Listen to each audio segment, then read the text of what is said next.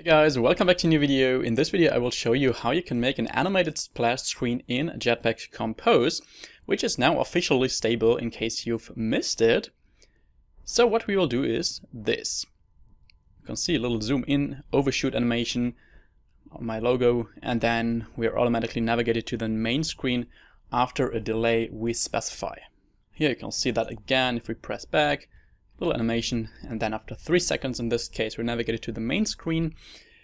This is a kind of splash screen that I would use if you want to have an animation in it, like we do here. In case you just have a static splash screen, so without animation, then I would suggest you to check out this video somewhere up here, where I show you exactly that, without any extra activity, without any manual delay, just showing a splash screen as long as your app boots. But we're here to make a splash screen in Jetpack Compose, which also doesn't need an extra activity and with an animation, so let's jump right into it. I am in an empty Compose project here, and I've also imported my logo here as a drawable resource, which I suggest you to do the same unless you want to show something different on your splash screen. And what you need to do is you need to go to your build.gradle file, scroll down to the dependencies and include this dependency, which you will find in this video's description in my GitHub repository, which just implements the navigation compose library, so we can navigate between two screens. So essentially how this will work is we will just have two screens in this simple example, the splash screen and the main screen. On the splash screen we just display our logo, we animate it there, and we also immediately when we open the splash screen, we will launch a timer, or rather we delay a coroutine, and after this delay we simply navigate to the main screen. So let's first set up a bit of navigation here, composable navigation, in which you can simply get a reference to our nav controller. Remember nav controller. Then we specify a nav host. In case you don't know about Jetpack navigation, I also have a video about that I recently made. Just check out my recent videos here. Our nav controller is the one we just created. And instead of the graph, we pass a start destination in form of a route, which is our splash screen, because that is our start destination. Then in here, we define two composable blocks to define two different screens. On the one hand, our splash screen, and on the other hand our main screen. Let's start to implement the splash screen down here, composable splash screen, and this one will be very simple. We just have a box here to center our logo with the content alignment set to center, and we make sure that we fill the maximum size like this. And in here we just have an image for our logo using a painter resource, our drawable, and in my case that's IC logo. For the content description I will just choose a logo, and that is already enough to display our logo. Now we need the logic for our splash screen. So we want to, on the one hand, have the animation, and on the other hand, we want to just show our main screen after a specific delay. So let's start by simply animating our image here. For that, we can define a val scale here, because we want to scale up our image. In my case, you can choose any animation you like. And that will be set to remember. Import remember here. And what do we want to remember? Well, we want to remember an animatable. And we want to do that with this float animatable, which is simply a class that helps us to interpolate animations, animation values, and just, in this case, just use that for a simple scaling animation. The initial value is 0f. We start with a scale of 0. And the target value will be a scale of your choice. So what we now want to do is we want to have a launched effect block, which is essentially just a so-called side effect handler. So in case you don't know that, I also have a more detailed video about these side effect handlers.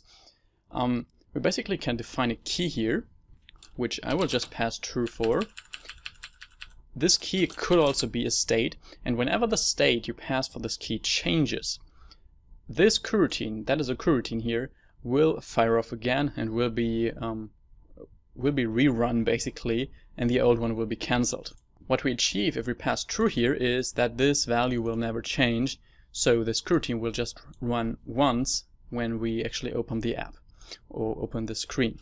And when this happens, we want to start animating our scale value to a specific other value, so to the target value basically.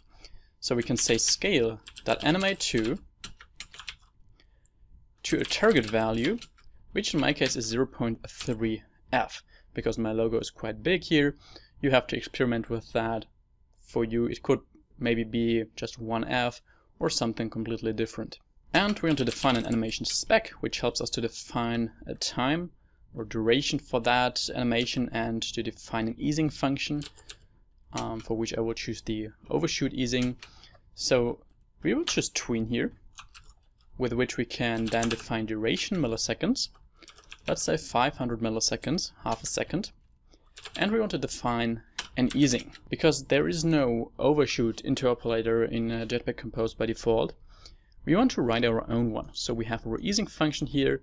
It gives us a float value, which is the fraction of the animation played basically. So if we're currently at 250 milliseconds in that animation, this float value will be 50%, so 0.5, and so on. So we basically need to transform this float value now to the target value this the scale should have. And in a normal Android, so outside of Jetpack Compose, there is already this overshoot interpolator.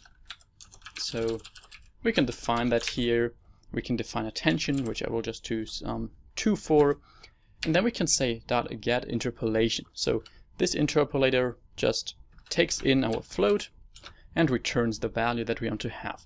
Of course, you can choose any interpolator you like, or just use one of the already implemented easing functions in Jetpack Compose. So here we start this animation.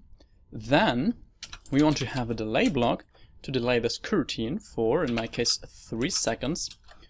That is how long your splash screen will show. And then we will choose the nav controller that we need to pass here to navigate to our main screen. Nav controller.navigate main screen. And it's really as easy as that. So we obviously need to take the splash screen composable and put it in here. Pass in our nav controller. And for our main screen, I will just have a big box that fills the whole size of our screen. And that also has the content alignment of center. And in this box, we just show a text that says main screen with a white color. Just like that.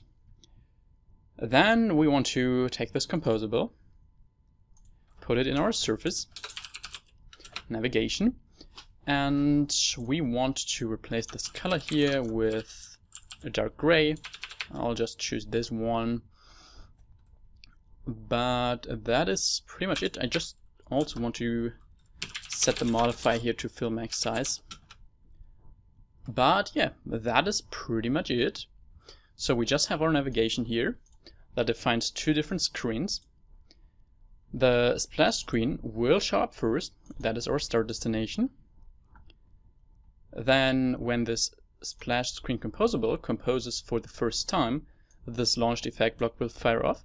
We will start animating our scale value to our target value, 0.3f.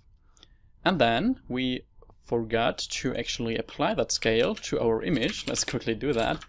Just have a modifier here, modify that scale, and set this to scale that value. So then the scale value will animate from 0 to 0.3. And yeah, for each time this changes, our scale of our image will change, and yeah, the result is just the animation. So let's just try this out, run this app, and take a look in our emulator. I will close this one.